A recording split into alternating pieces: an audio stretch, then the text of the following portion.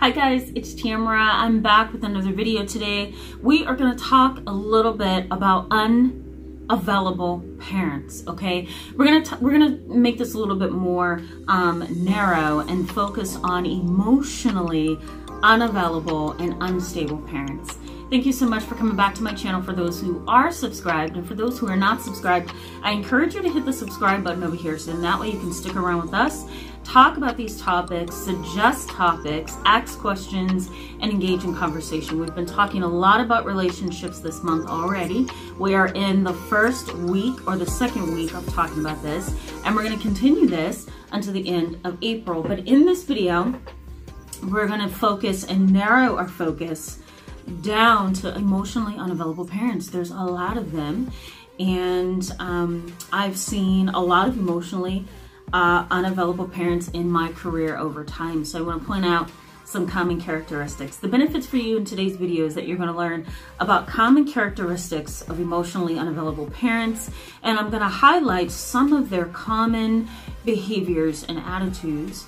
And the next week, I'm going to talk a little bit more about this and narrow it to narcissistic and sociopathic parents and what that looks like, okay?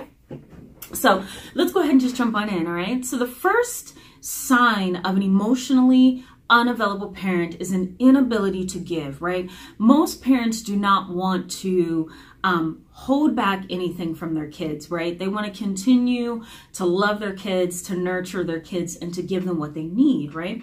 What kind of a parent would withhold anything from their child, knowing that it's going to emotionally destabilize them, frighten them, or create some kind of long-term psychological problems? Unfortunately, unavailable parents, emotionally and psychologically, they don't know that they are harming their kid most of the time.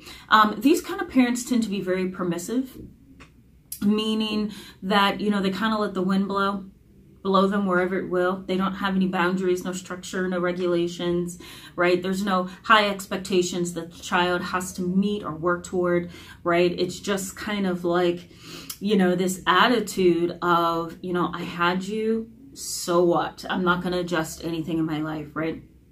Okay, so the first is just kind of, a parent who refuses to give up any of themselves, right? To anything, their emotions, their psychological stability, their knowledge, their, understanding of life around them. They're not willing to give that information to their child to help them grow, right? So the first thing is that parents could care less, right? These kind of parents really don't care. The second thing is a preoccupation with outside things. We'll call it external things, right? So relationships with other people, having friends, going to parties, inviting people over, right? Putting their best their best foot forward in social situations, but then going home and being a completely different person, right? It's kind of this narcissistic attitude of, we're going to put our best foot forward, but we're certainly not going to be lovey-dovey, okay? These kind of parents are really concerned about how they're coming across in the community. They could really care less about what their child really knows about them, all right? The next one is kind of having this conflicting home and social persona. And what I mean by that is, we all have a home personality, a family personality, and then a professional social personality, right? My professional and personal personality are very different, right? My social persona is, open and engaging and wanting to give you knowledge and educating you and just having a little bit more structure and being professional and caring, whereas my personal persona tends to be a little bit more affectionate. I tend to be a little bit more passionate and emotional. I also tend to have down days where I'm just not feeling it for the day, right? So that's my personal side versus my social side, and we all have them. Well, an emotionally unavailable parent really, their personas conflict, and they conflict in such a way that it keeps the child feeling invalidated. It keeps the child feeling very detached emotionally from the parent, not really being aware of who they're talking to or dealing with from one moment to the next. It's a very scary roller coaster ride. The next thing would be parents who are missing in action at school functions and activities. Most kids can, play basketball or do a play or some kind of theater and look in the audience and see, mom and dad sitting over there. Children who have emotionally unavailable parents can't do that, right? They look in the audience and there's an empty seat. There's nobody there to hold their hand, to applaud them, to encourage them, to guide them, to tell them that they are proud of them, right? There's none of that. And if you've experienced any emotionally unavailable parent, you will know that that's how they are. They're constantly MIA, okay? The next thing would be prevention of your growth. And what I mean by that is that they don't teach you how to drive on time. They don't teach you how to get a job. They don't teach you that mental health and emotional health is important. They don't make therapy available for you. They don't take you to your doctor's appointments, right? There's a lot of neglect here with these kind of parents. One of the things I've noticed is sometimes it's intentional, sometimes it's unintentional, right? Sometimes it's intentional that they don't let their kids to grow up and develop a mature persona, attitude and disposition, because that means they're going to be challenged. The other side of that is there are some parents who are just they're well aware of the fact that they need to teach their kids how to be, but they're not ready or they don't know how to be themselves. So it ends up becoming a neglect kind of a situation. Okay, I had a client one time years ago when I first started, and her mother refused to drive her to the doctor so that she could get birth control. She also refused to teach her how to drive, and she refused to take her to a therapist for counseling. So this poor young lady was just kind of stuck figuring out which way to go in her life. But I also had a very different case where the parent was so depressed and mentally disturbed that they didn't realize that they were neglecting their child. So it could be either or.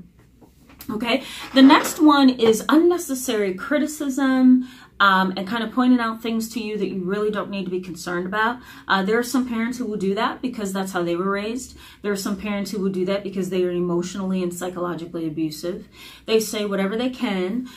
They don't have a filter. They are not structured. They're not respectful. They say whatever comes to their mind. And if it crushes you, oh well, right? The next thing is an unhealthy association to a negative or unhealthy parent. I have seen some families over the years, various families over the years, come into my office, and during family sessions, they'll say something like, you know what, you're just like Johnny. Johnny never made anything of himself. Johnny never went anywhere in this life, and you're going to be just like him, right? So that's associating the kid negatively with somebody else who didn't do very well in life. That is very emotionally and psychologically abusive, because what it does is it takes your identity in your mind and it puts your mind and your identity in a context that it doesn't belong in. So then you begin to not only see yourself negatively, but also your associations. And that can lead to low self-esteem and learned helplessness, It can also lead to depression and anxiety and identity confusion, feeling estranged and withdrawn from the family, feeling abandoned and unloved and unwanted. So it opens up a whole can of worms for you. The next one is a permissive parent, and that's the kind of parent that has you, clothes you, feeds you, but then totally lets you go after that. Like, they don't care to sit and have a conversation with you. They don't care to call your school and report bullying. They don't care to hold your hand through this life. All they want to do is clothe you and feed you because that's what they have to do, and then they're done, right? That's the end of their job right there. A lack of self-respect. A parent who doesn't know how to respect themselves does not know how to respect their children most of the time, right? If they bring men into the home or women into the home, if there's prostitution going on and drugs going on and other things going on that should not be, they're okay with that because they have no self-respect. And parents who are neglectful, emotionally unavailable, and does not have the skills that they need to raise a child will most likely disrespect the child. And then the child begins to feel unloved and neglected. And the last thing that a lot of people tend to miss, and it can be very confusing because we all tend to see parents as positive figures in a child's life, but that is grooming. Grooming is a term that's mainly used in sexually maladaptive cases, right? Cases where there's sexual abuse or where there's something like that going on.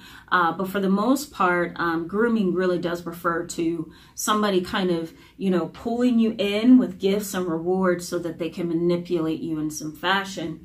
But it's mainly used, again, in sexual assault cases, but we can use it here as well, that there are some parents who will buy your love and then hurt you. They don't have good intentions, right? Their intention is to manipulate you and to get you going on this road of, maybe they do love me. So then that way they can pull you in and ultimately destroy you. Let me know what you guys think about this topic. If you've had an experience with parents like this, I encourage you to post it in the comment section below, not in the description box, in the comment section below. Let me know what your experience has been. How has this affected you? You know, do you find yourself really being unable to forgive this parent and to love them? All right, guys, so I'm going to post some links in the description box below, a link to a previous article that I wrote on this topic and a couple of other resources that may be helpful to you. All right, guys, I'll see you pretty soon.